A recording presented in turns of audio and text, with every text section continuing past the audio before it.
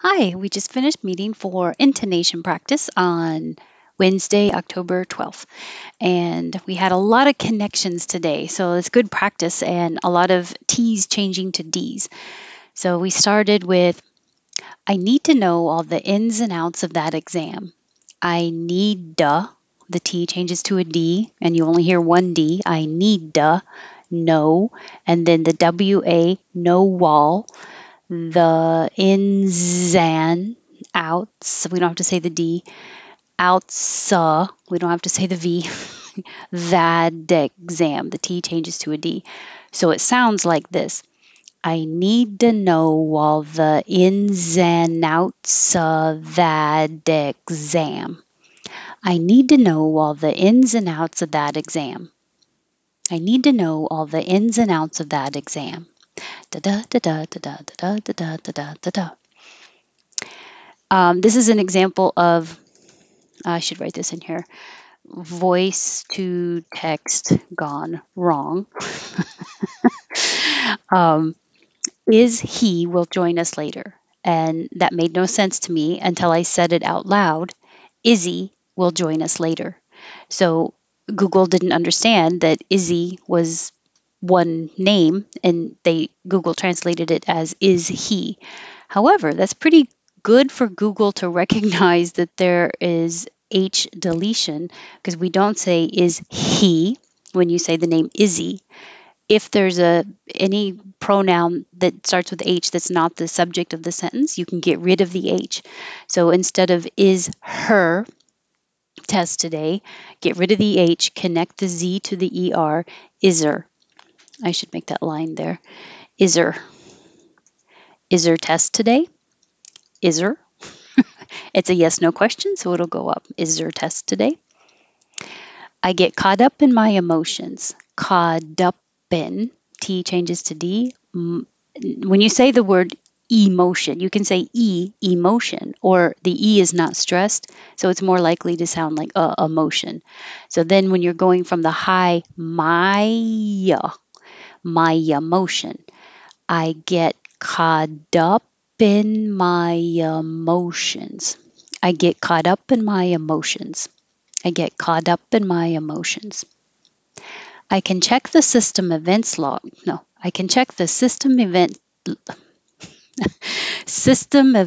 logs and let you know. So you can say let you or let ya. The T and the Y make a ch, and you can say oo for you or ya for ya. Yeah, for ya, of course. I can check the system event logs and let you know. I can check the system event logs and let you know. Logs and. I appreciate it. I. Oh, this is a good example. I was looking for another example of the intrusive Y, and here it is. I appreciate it. Then the T changes to a D. I don't know about it. You could do no. You could emphasize the don't because it's a negative word, and those are high probability words to emphasize. But I was thinking if I was saying this in an answer to somebody's question, like, hey, that new restaurant finally opened. And I would say, oh, I don't know about it. I wouldn't say, I don't know about it. I would say, I don't know. I didn't know that was happening. I don't know. And instead of don't, you don't say the T at all. I don't know. I don't know about it. All connected. I don't know about it. I don't know is often written like this in the part that's in quotations, I don't know.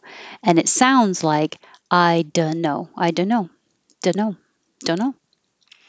Let me changes to this spelling. I guess I should put that in quotations as well. So let me. Um, and it sounds like let me. So we drop the T completely. Let me know. Let me know. If you want to go, and want to changes to wanna. Let me changes to let me. If you wanna go, just let me know. If you wanna go, just let me know. If you wanna go, just let me know.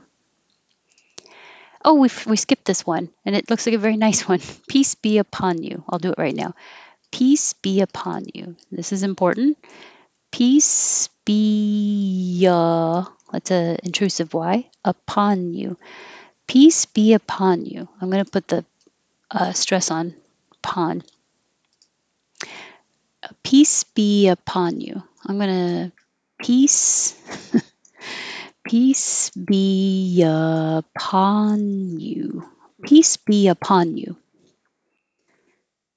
I hid the chips above the stove. True story. Chips above. I hid the chips above the stove. And remember to make stove with a rounded lip. Stove. Cars on the road. Cars on. We'll connect. Cars on the road. Cars on the road. Let's postpone. I'm in a total fog today.